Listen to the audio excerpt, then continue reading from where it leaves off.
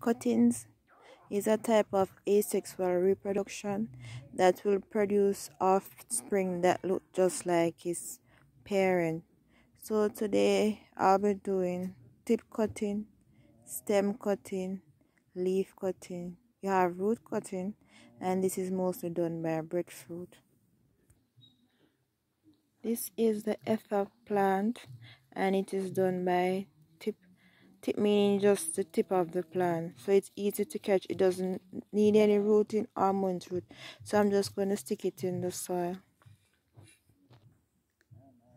So there you have it. My soil is mixed with sand to prevent it from clogging or to prevent root rot in plant.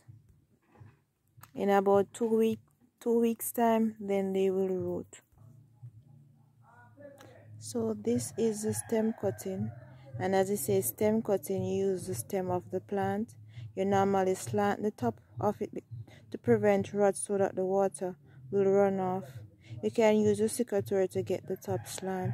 So I'm just going to stick it in the soil. You normally put them slant too to prevent water from settling onto it. They will root in no time because they are easy to catch.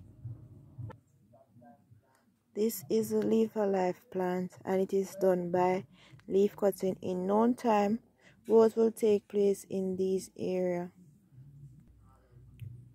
This is the leaf alive flowers, and it's done by leaf cutting, and soon growth will take place in this area.